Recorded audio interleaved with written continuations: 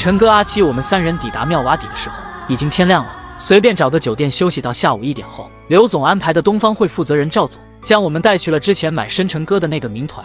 呵呵，陈总，刘总说的地方就是这里，我们进去。好的，麻烦赵总你了。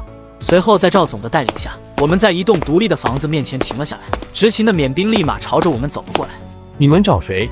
麻烦通报一声查营长，就说东方会的赵总求见。查营长之前说了，要赵总来，让我直接带到会议室去，请跟我来。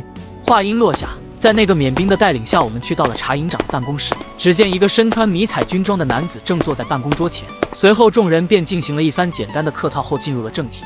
好了，赵总，客套的话就不必多说了。现在我问的是这位陈总，条件你好想好了吗？能不能让我满意呢？呵呵，查营长，在说出条件之前，我能否先看下人？行，把人带上来。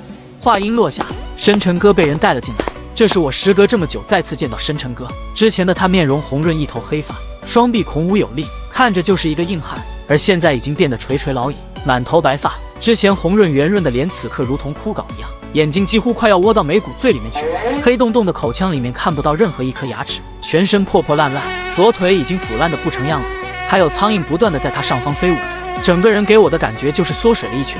你是深沉吗？深沉哥低着头，满头的白眼将眼睛盖住，看不清深沉哥脸上的任何表情。皮炎紫，你去看看是不是搞错了？七哥，错不了的，就是深沉哥。查营长，另外一个是否还活着？另外那的现在还活着，至于能不能活到下一秒我也不知道。你还是早些把你的价码摆出来吧，不然结。一口价，2个人一起500万。我知道查营长你们不容易，老缅正规部门不给你们任何的补贴军费，这是我的诚意。其实2个人500万一点都不少了。查营长他们将人弄回来，我想一起加起来也不会超过15万。哈哈，大老远的从果敢跑到妙瓦底来，说500万是你的诚意，你是觉得我扎某人赚不到这500万吗？让他们把面粉带到泰国去，多运几次马内不就到手了？查营长说完，陈哥脸色一变。我们都知道查营长说的是什么。皮炎紫，你说话。我双眼无神地看着陈哥，在听到陈哥叫我后，深沉哥也将自己的目光转移到了我的身上。陈哥，我很多话此刻我已经说不出口了，不知道大家还记不记得陈哥嘴里说的一举4得。其实当时陈哥只说了3得，还有1得就是我这边。陈哥想要成全我，他不想我以后活在痛苦之中，也不希望我真的变成那种唯利是图，为了利益可以放弃一切的人。好了，我知道你内心的答案了。其实我想说的是，我自己都不知道，在那一刻我自己内心的答案是什么。陈总，商量好了吗？就在陈哥要开口之际，查营长的手下一脸凝重地走了进来，在查营长耳旁低声言语了几句后，查营长脸色阴沉地点点头。我偷偷地给陈哥使了一个眼神，陈哥觉察到我的眼神后，我立马靠在陈哥耳边小声道：陈哥，刚刚查营长和那个缅兵说的一些东西我听到了一点，好像有人死了。有人死了？对的，陈哥，我们还是先看看小池吧。查营长，价格我们还可以再提一点，但是现在我们需要看看另外一个人，要确保2个人都活着。见陈哥这样说，查营长立马起身，手重重地拍在桌子上面。是不是我给你们脸了？来人，全部给我抓起来！一声令下，立马进来一群全副武装的缅兵，将我们一行人团团围住。这时候，赵总立马打起了圆场。查营长，消消气，都是自家人，何必都动刀动枪的呢？你这边有什么要求，只管提就行，我一定帮你说服陈总的。要陈总没有诚心，我相信他们也不会过来，是吧，陈总？赵总说完，陈哥点点头。查营长，要求你这边可以提，做买卖无非就是一个讨价还价的过程吗？最后的结果，只要双方都能接受就行。赵总说完，查营长冷哼一声，目光冰冷地望着陈哥。查营长，见了另外一个人之后，我愿意出2倍的价钱，不管生死如何，我绝对不还价。在听到陈哥愿意出1000万后，查营长冰冷的脸色才有所缓和。人你们要看没问题，但是看了之后就不是1000万可以解决的。现在我给你选择，要么你们现在走，要么看了人之后给出合理的价位，不然你们别想走出妙瓦底。你们先出去。话音落下，查营长的手下走了出去，简陋的会议室里再次归于平静。大概过了10几秒，我们依旧站在原地。好，既然你没走出这个办公室，就说明你愿意和我扎某继续谈下去。现在我带你们去看人。等查营长带着陈哥、赵总、阿七他们出去后，深沉哥一把抱住了我的腿，大哭起来。皮炎紫，对不起，都是我不好，是我害了小池，是我害了所有的人，求你原谅我。你没有害任何人，包括小池也是一样，都是你们自己的选择，害的也只有你自己，你的家里人。好了，你在这里等着吧。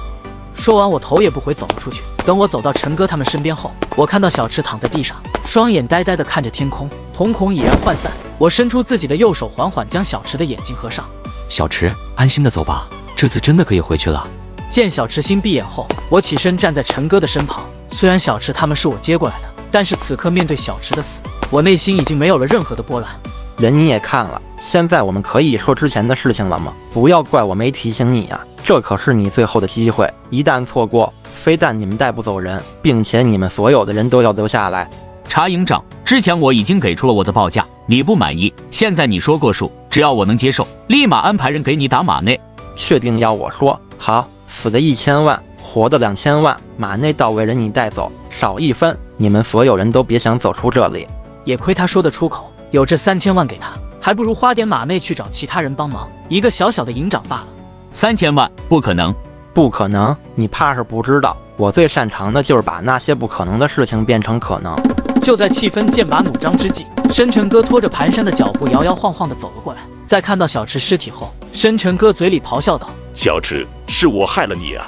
随后，深沉哥直接对着查营长冲了过去。查营长冷笑一声，一脚踹在了深沉哥的胸口上。深沉哥像断了线的风筝一样飞快地朝着地上坠落，一声闷响，深沉哥重重地摔在地上，嘴里大口大口地吐着污血。我不要命地朝着深沉哥冲了过去，双手挡在深沉哥的身前，而查营长已经将枪口对准了我。查营长，有话好好说。哈哈，好好说。先前我和你们好好说的时候，你们在干嘛？就在这个时候，刘总打来了电话，赵总立马接通了电话。那边谈的怎么样了？刘总，情况不是太乐观。查营长说要3000万才会放人，陈总不同意。3000万？他在开玩笑吗？你把电话给他，我来说。刘总说完，赵总将电话递给了查营长。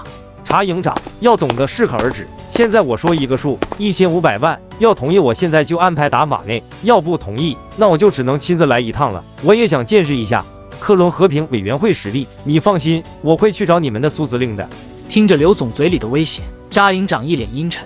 好吧，我就在妙瓦底恭候刘总的大驾。我要到看看你刘家真的有没有传闻的那么厉害，吃通东南亚，要人你自己过来谈，不过来人我绝对不会放走，这就是我的态度。